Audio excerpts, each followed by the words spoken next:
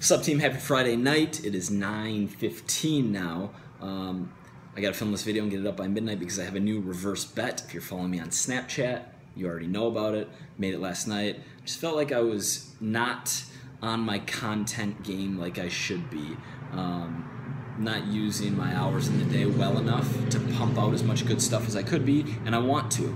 And I'm actually gonna link something I wrote below in the comments because I actually had to ask myself this. I was like, if I'm not working hard, maybe that's just who I am, you know, hard work relative, maybe that's just who I am, and why am I forcing myself to work hard? And I thought through it, and that's what I'm putting below in the comments, which doesn't make sense for a full blog post, but I actually think you guys specifically might like this, so read that.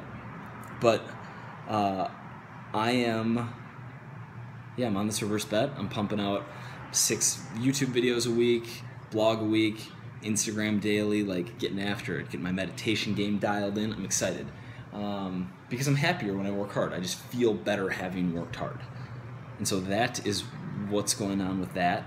The point of the video is related to a question I received also on Snapchat, also yesterday or the day before, which is, Mike, why are you bulking? Like, you don't compete in bodybuilding or any kind of physique shows, and I probably come off as complaining kind of about the bulk, which I hate because I hate complaining, but I like eating a lot of food is really hard and really time consuming, and if you're an ecto, you get this, it can be really, really, really uncomfortable, like gastrically speaking, being bloated, like my legs rubbed together right now, which I don't think's ever happened. It's like painful, and there's just like a lot of weird stuff, and so, like, why am I putting myself through a bulk?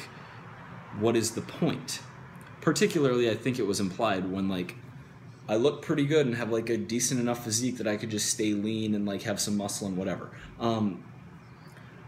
Back to the hard work thing, like, when you have a goal, when you have something you're chasing, when you have something you're not sure if you can do, when you have a strength goal, pie in the sky, and you're not even sure you can get there, and you see this, like workout over workout, small progress, week over week, month over month, you see the weight increasing, you like get under the bar and you don't know if you can get it up, and you get it up. Like you learn shit about yourself and you grow through that process, and that translates into other areas of your life.